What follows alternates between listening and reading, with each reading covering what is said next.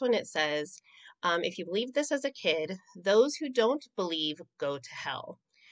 Then right now you may be struggling with fear of being wrong.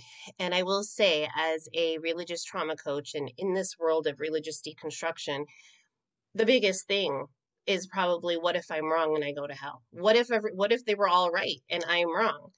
Well, first of all, I want you to know that as a previous Christian, an ex-evangelical, I can tell you that even when I was in the church, even when I was living the life, I was believing the stuff, I was praying, I was devoting my time, I was reading scripture, it never left my mind that what if I'm still going to go to hell? What if I'm still not good enough?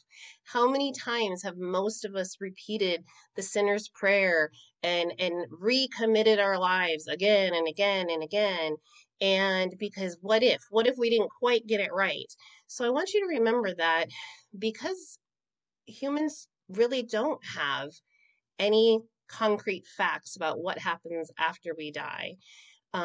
We all have fear. We all have some fear of the unknown. That's humanity. That's being a human. We're conditioned for survival. So when there's something we don't know and we can't control, fear comes into it.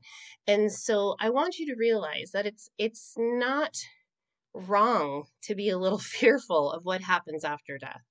But I do want to encourage you, if you are struggling with those thoughts, to start studying the history of hell, the history of the Bible, why hell wasn't really a thing until the New Testament, and was it even really a thing then? So I am not here to guide you through all that right now, but I encourage you after these videos to dive a little bit deeper